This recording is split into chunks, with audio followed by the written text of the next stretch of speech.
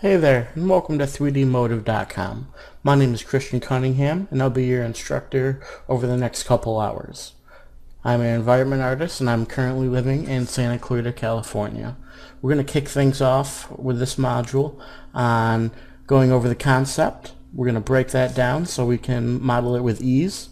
Then we're going to go ahead and jump into Maya, and we're going to create a block out. Then we're going to take that block out, create a high poly model of it.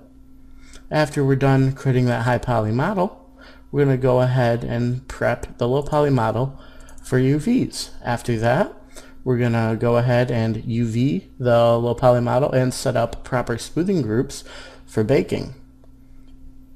We're going to go ahead and then bake the textures using Substance Painter 2, and we're also going to texture it using Substance Painter 2.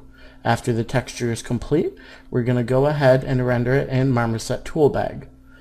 After we're happy with the result from Toolbag, we're going to go ahead and take that into Photoshop for some post-process, and then we're going to call it a day. I hope you're as excited as I am about starting this course, and let's get right into it.